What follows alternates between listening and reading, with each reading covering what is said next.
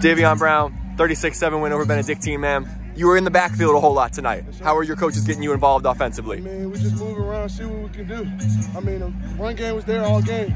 Just had to stay focused, face adversity, and get a great win with the team, man.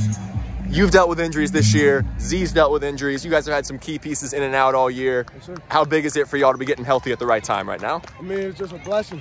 We got work to do. Going for another state championship. This is just a checklist on the book. But got to come hard at playoffs, stay sharper, disciplined, play fast, stay hot. You had the first touchdown of the game, I believe. What'd you see on that run? It was a pretty misdirection. Yeah. I think you went 16 yards to the house. What'd you see on that play? Open field.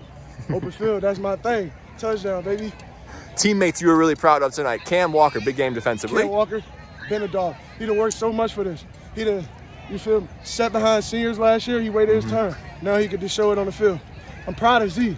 Coming back off an injury that could be bad, but he showed up for the team, put everything on the line, and we got a good win, man. This environment, man, at Huguenot, under the lights, huge matchup. The city turned out. What did this mean to y'all? Hey, this mean a lot. This mean a lot. This ain't nothing, though. See y'all next week. Playoffs, baby.